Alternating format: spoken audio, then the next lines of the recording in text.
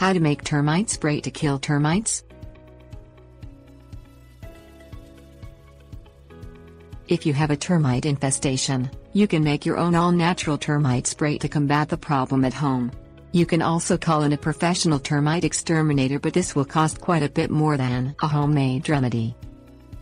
Termite control can be made with boric acid, which is a powder derived from borates.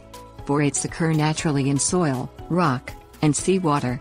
This is a natural alternative to commercial insecticides. Here is how to make termite spray at home. Things you will need: boric acid with propylene glycol, paintbrush or paint sprayer. Purchase boric acid that contains propylene glycol. Boric acid is normally found in powder form, but the propylene glycol liquefies the borate so you can use it as a termite spray. Do not buy a solution that contains sugar. You can purchase this solution over the internet or at your local hardware store. If you have a large termite infestation, you can use a paint sprayer to cover more area. Fill the sprayer with the termite spray and apply to all areas of wood that you would like to treat. Since this liquid is odorless, you don't have to worry about the smell penetrating the wood. If you have a smaller termite infestation, you can use a paintbrush instead of the spray.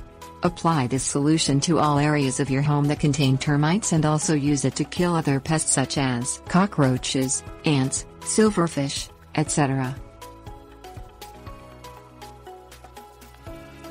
Tips: warnings. If you have a major infestation problem, you may want to hire a professional termite exterminator to come in and remove the damaged wood as well as treat the problem on a larger scale. You can also purchase chemical termite spray at the local hardware supply store. There are some other all-natural termite control solutions if you would rather not use harsh chemicals around your home.